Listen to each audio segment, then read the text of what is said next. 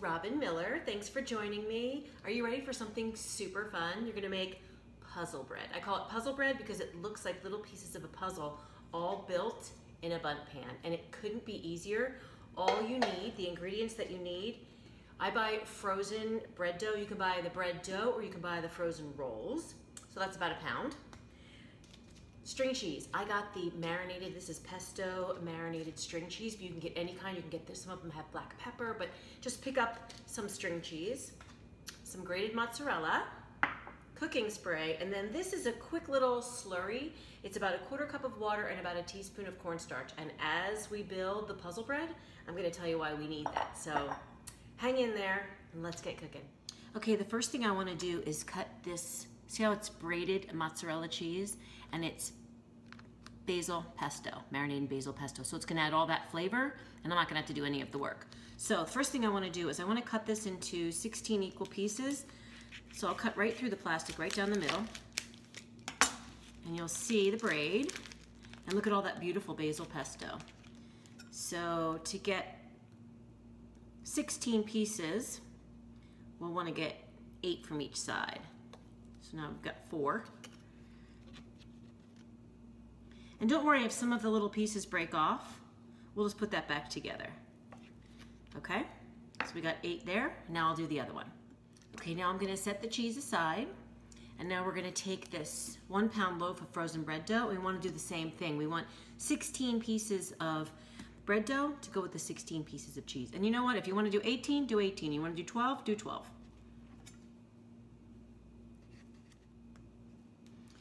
Okay, now we have 16 pieces of the bread dough, 16 little pieces of the marinated mozzarella cheese. Now I'm gonna prepare my bundt pan.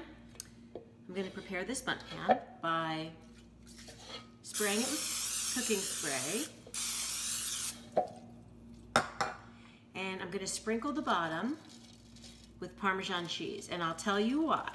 Because there's 2 different ways you can serve this. You can serve it in the bundt pan, or you can flip it over. So this is either gonna be the bottom or it's gonna be the top.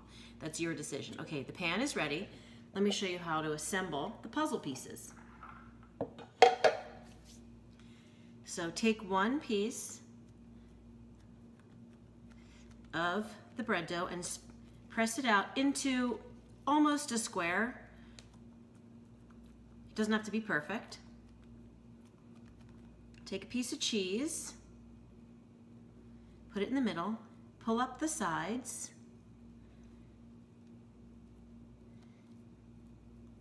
pinch them together, and this is where we need that slurry. So here I've got the slurry of cornstarch, and make sure it's blended, cornstarch and water, and what this does is it helps make a seal where I've pinched this together. So we're just gonna pinch, press into the cornstarch mixture,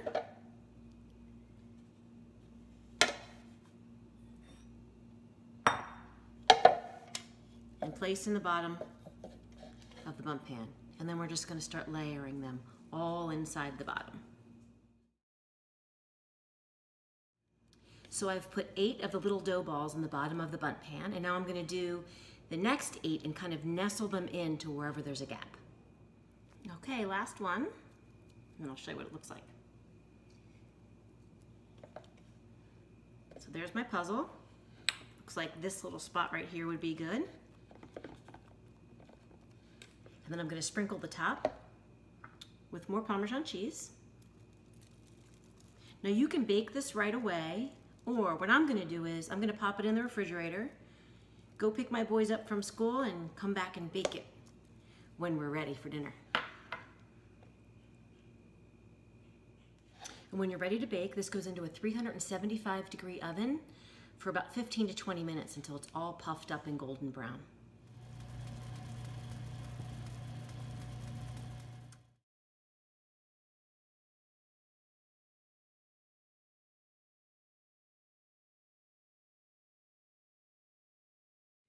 See what I mean? Is that the most fun and easy dinner you've ever seen? This could be dinner, this could be an appetizer when friends come over. Have fun with it. Serve it with sauce, serve it warm. Everybody's gonna love it. Thanks for tuning in.